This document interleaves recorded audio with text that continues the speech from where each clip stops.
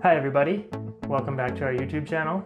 I'm Bo, and on this video we're going to be taking a look at a bathroom remodel that we did on a house we recently flipped in a small town in Minnesota. To get started, first thing I did was take apart the old vanity and cabinets. These are old built-in cabinets. The house is from the early 1900s, so it's held up pretty well for given how old it is.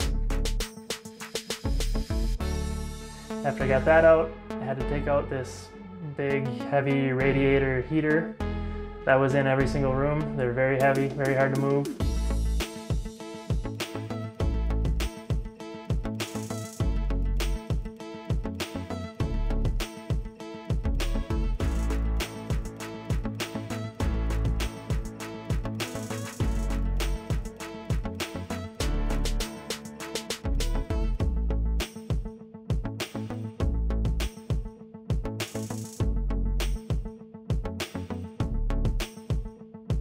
Here I'm taking apart some of the subfloor underneath the tub. Apparently it had some water damage over the years. There was 2 layers of flooring, and I took off some of the top layer so I could get a nice smooth subfloor for when we installed all of our flooring and bathtub.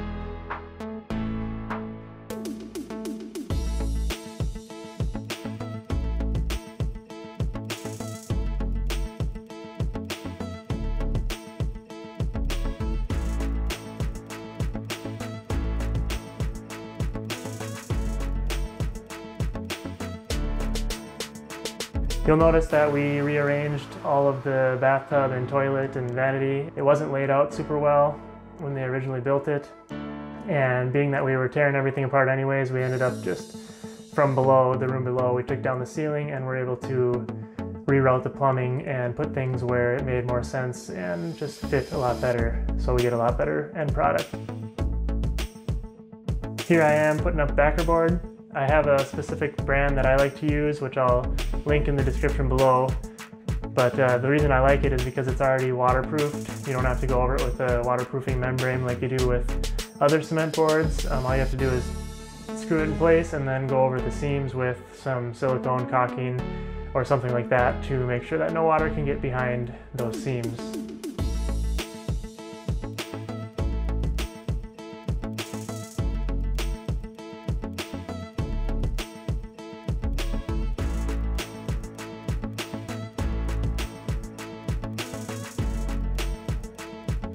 Now here I'm getting started on the tile work. First thing I do is tape all the seams with mortar and fiber tape. Then I have a laser level that I like to use when I'm tiling. It helps you first set the first row of tiles nice and level, and then you can work your way up off of that, and you should stay pretty level, even though I still check it as I go.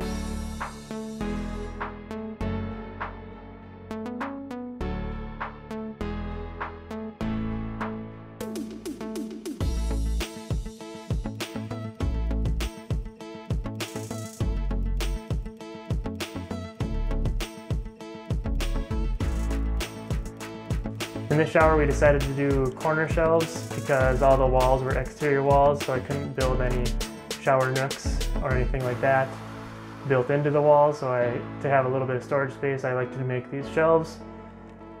They hold up well for me. I haven't had any issues with them. They're just two or three pieces of tile cut at an angle, and then you just mortar them together and then put a tile on the front of them, and they look pretty nice when they're done.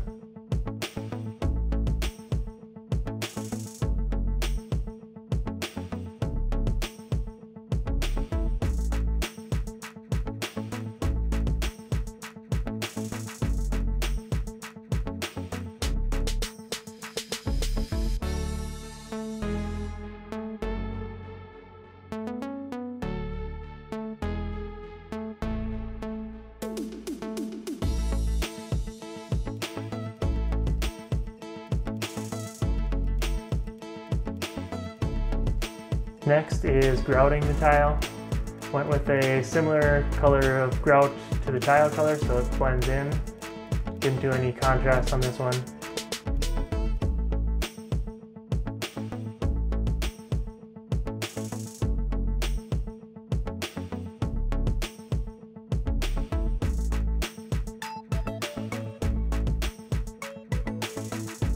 and I'm using grout caulking on all the corners so that it doesn't crack in the future. I still like my tape method. It might not be the most efficient, but it does leave nice smooth or nice straight seams, so that's why I do it. Being that we put in new drywall, I had to prime before I could paint, and as you'll see in a little bit here, I end up putting shiplap on all the walls, but I still painted it behind the shiplap just because you'll be able to see some of the wall through the gap on the shiplap, and so you don't want it to be bright white. You want it to kind of more blend in with your shiplap.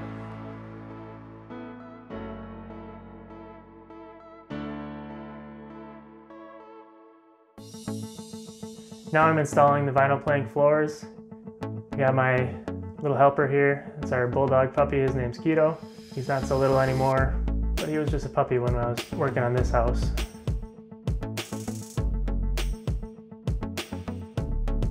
I like using vinyl planks in the bathrooms because they're waterproof, they're easy to install, and then you can get them, they make them where they look like tile, which is what these ones are meant to look like. It's kind of hard to see in the video, but rather than wood, they look like big tile pieces.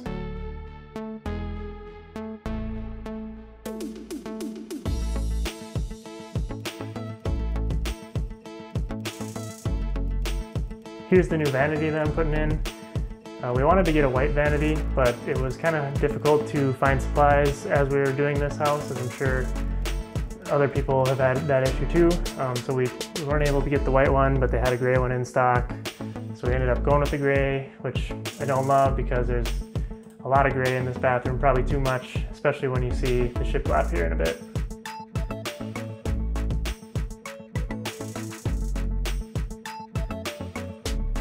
Here I am getting started with the shiplap. Like I said, I'm not super happy with how this turned out. In hindsight, I wish we wouldn't have done the shiplap. I think it's too much gray, clashes too much with the tile color, they're too similar in color. I wish we would have just left it as it was and left it painted drywall, but we didn't.